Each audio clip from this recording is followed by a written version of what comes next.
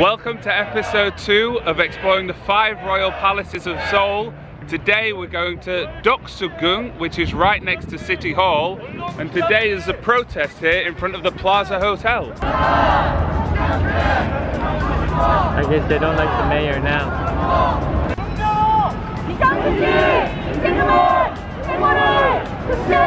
What those words say is death, fired, fake mayor.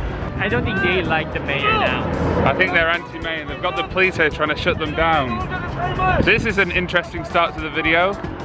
More and more police keep turning up with their video cameras. Alright, we're gonna go do an interview with the police. Maybe she's a YouTube blogger as well.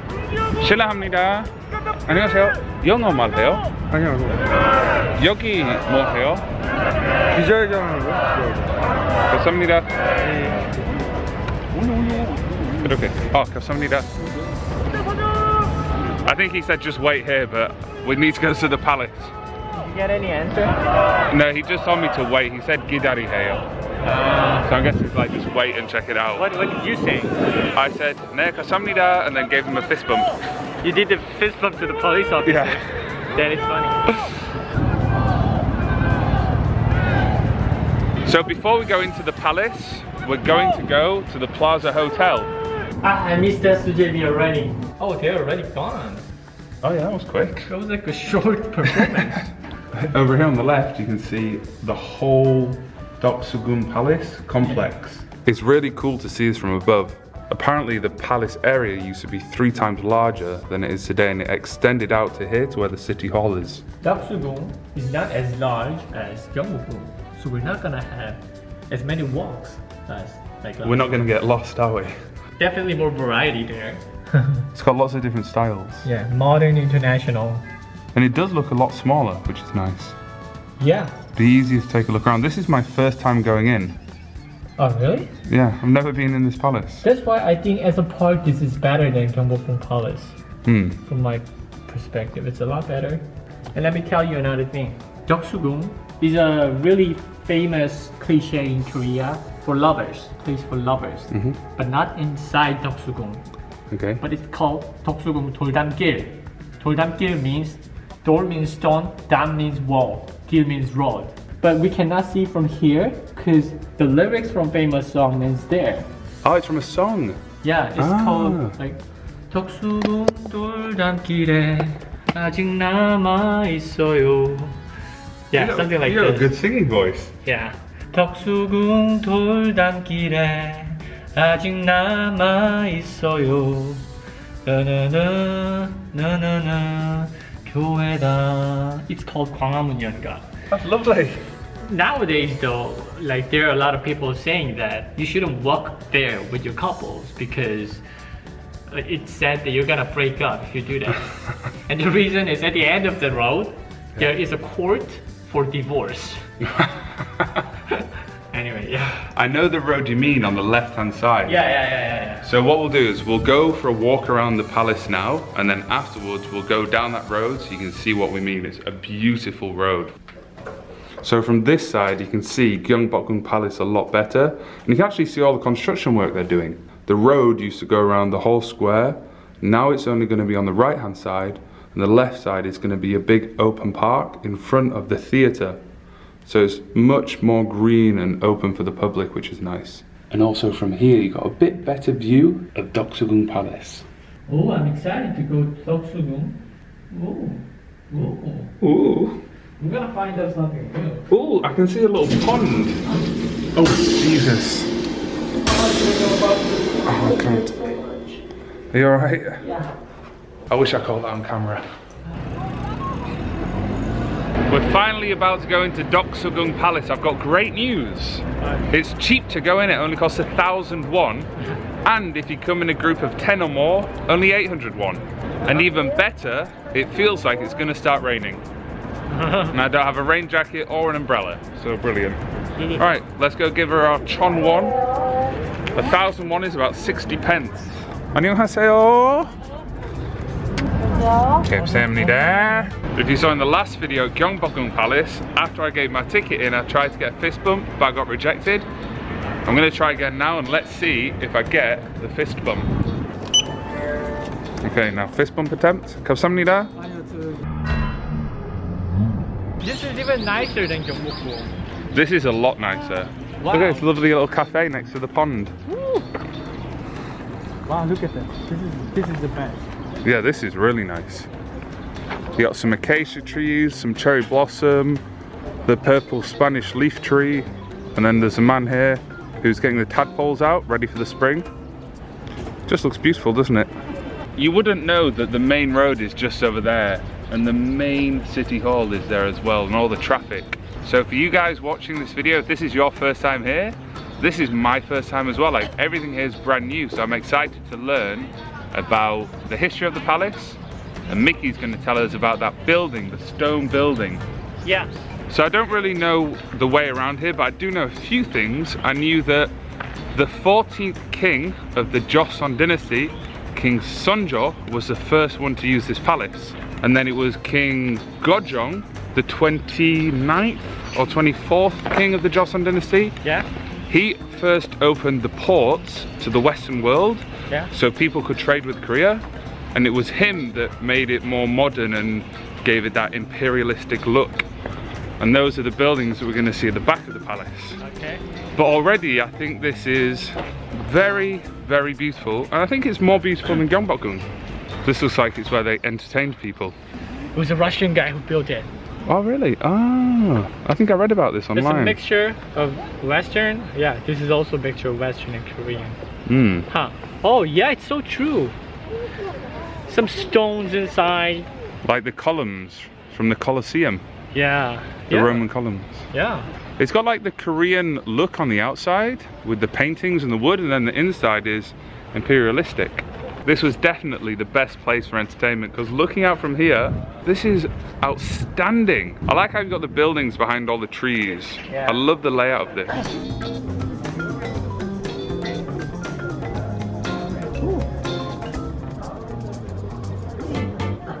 We just tried to go along a pathway and the guard was like, you can't go there, because this is where the workers go in the city and they can pass straight through the palace on their lunch break, which is beautiful. Man, I love this tree. Maybe it's from England. Maybe it's a Latin esophagus tree. Oh, really? Probably, yeah. Oh my god. Quite well versed on my trees. You wanna go down or wanna keep going here? Let's keep going this way. It's a bit of a mystery as to where we're going. Tell us a bit more about Sokchochon Hall, please, sir. We have a country called Daehan-jae국 between Joseon Dynasty and also Japanese colony. The Taehan Empire. Yeah, Daehan Empire. Mm-hmm. The king of Daehan Empire, the first king, who is also one of the last kings of Joseon Dynasty, wanted to make a building. So this building would represent the power and the hegemony of Daehan Empire, because it was gonna be a symbol of Daehan Empire. Grand, powerful. He wanted to show that. Yeah. I find it very interesting that the last king of the Joseon dynasty built something that didn't have any Korean design at all. This looks like it's straight out of Greece or Rome. Yeah, I think he was inspired by those Western styles. Maybe he thought it was awesome. He wanted to show that. That's a really interesting fact, mate. Well, he's done a very good job at making it look Western. This is very nice. And I like that it only costs 1,000 won to come here and enjoy this. And when you come in, they have leaflets with all different languages. There's like 15 different languages with some really good information here. So when you come in, I recommend getting a leaflet. And here's an important thing to remember. All the royal palaces are closed on a Monday. They all open again on Tuesday. Monday's like the Sunday in Korea. Everything's open on a Sunday, but then most things close on a Monday. All right, let's keep going. This is the only existent two-story buildings built in woods in Korea. Oh, in the whole of Korea? Yeah, this one. Is this the original one, do you know? Yeah, this is original. Wow. So King Seonjo from 1567 to 1608, that's when he reigned. He stayed in here in 1592 when the Japanese invaded. And this is the original one and the only two-story wooden hanok building in all of Korea. Look, they didn't do danchong, right? Yeah, they haven't done danchong, yeah. For me, I like the ones without danchong. Actually, I can't choose, like, looking between the two. Yeah. Because danchong's so common, I think I actually like this because it makes it unique that it doesn't have that painting style on. Yeah. Yeah. And if you don't remember, danchong are the 5 colours that you see on all palaces and all Buddhist temples around Korea. This one doesn't have it. I like these doors, how they keep them hung up and then they drop them down on the night. And they'll all have underfloor heating because on the side there'll be places to put wood and coal for underfloor heating. Oh wow, this is original. So on the windows, of course they didn't have glass, they used a paper, this really thin paper. I like the design that's been carved into here as well. Next to Seokgodang, you've got more of the king's living quarters. Now, let me know in the comment section which style of building do you like more. Do you like the one with the Korean danchong, the 5 different colours?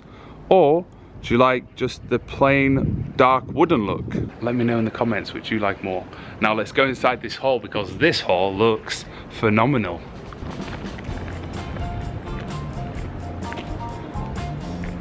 You've got the same path in the middle here where only the king would walk, and then the concrete pillars where people would stand, like the military commander would be at the front and the person of least importance would be at the back. And also behind the throne, I think now I can see there's the 5 mountains with the sun and the moon representing the yin and the yang. Well done. Yep, they've got it again. Wow, mate, the paintings in here look so old. Yeah, this is a lot cooler than Gyeongbokgung. Because Gyeongbokgung looks brand new. This looks very old. Yeah, this one looks really old. So this was the main throne hall of Deoksugung Palace and was used for ceremonial occasions such as coronations and receiving foreign envoys. Hey man, it used to be 2-story building. This one did as well? Yeah. Oh yeah, you can see on the photo on the left. 1902, it was built as 2-story building, but 1904, it was on fire. Oh. So 2 years later, it was built again. But without the second story? Yeah. I actually think I like Deoksugung Palace more than Gyeongbokgung Palace. Me too, I always did. Yeah. It feels a lot more peaceful, a lot more original. Yeah. It feels more historical as well. It's just nicer to walk around and a lot easier. Easier on the eye. And it has nicer view as well if you look around. Yeah, it does. Because in Gyeongbokgung there's nothing around there, but if you look around here, it's surrounded by those contemporary buildings. This is the only palace of the 5 that is surrounded by modern buildings. All the other ones are next to the mountains. No one was ever going to get through those. Look how strong this looks. I think this is the original chain as well for the gate. Whoa, there's some heavy doors. Imagine if you shot an arrow into here, it would probably go this deep. That was pretty quick and easy. We've had a look around the whole palace. Now we're going to go down the side street to the Lovers Street. Yeah. And hopefully you can sing that song to me again. Yeah. Let me ask you a question. What about Korean palaces really attract you? History. I love history. And I love the architecture and the paintwork and the slanted roofs. Yeah. I just think it's so unique to Korea. Mix that in with the history. It's just a lovely place to come. Coming to the palaces is one of my favorite things to do. If you're a tourist in Seoul, you should come to the palaces and then as well go to the really old areas like Jongno or Uljiro or Chungmuro. Yeah. But the palaces are probably my #1 thing to do in Seoul. Yeah. And this one has become my new favorite, Deoksugung Palace. Oh, yeah, it was our first time, right? Thank you for bringing me. So we're gonna go out the front now. We're gonna film the Sunmujongs, the Korean guards wearing the traditional clothes, and then go down the side road. Just as we're about to leave, the sun comes out. Unbelievable. Just as you leave the palace main gate, you come to the right. This is Lovers Street. Yeah. We have some lovers right here. Alright, Mickey, take it away with the song Gwanghwamundeok. 덕수궁 돌담길에 아직 남아 있어요. 눈 덮인 조그만 교회당. Bish bash bosh, I like it. We hope you've enjoyed this Deoksugung Palace exploration video. We're now gonna cycle to Dongmyo Flea Market to film a video for Mickey's channel, so go and check that out. There'll be a link to his channel in the description. If you've enjoyed this, click the like button, and then the next one, we're gonna go and explore the third palace of 5 in this little series of videos. In the comment section, let me know what you like more, the Korean style of danchong or the traditional wood. And if you've enjoyed this video, click the like button. Did I say subscribe? Subscribe if you haven't. New videos every Tuesdays, Wednesdays and Thursdays at 7 PM, and we'll see you in the next video. 조심해 난 해적다 나는 굳이 like 북한산 나와 머리 없어 빛나리 우는 쌍둥이 얘는 jordan이지 김치 감자청에서 있다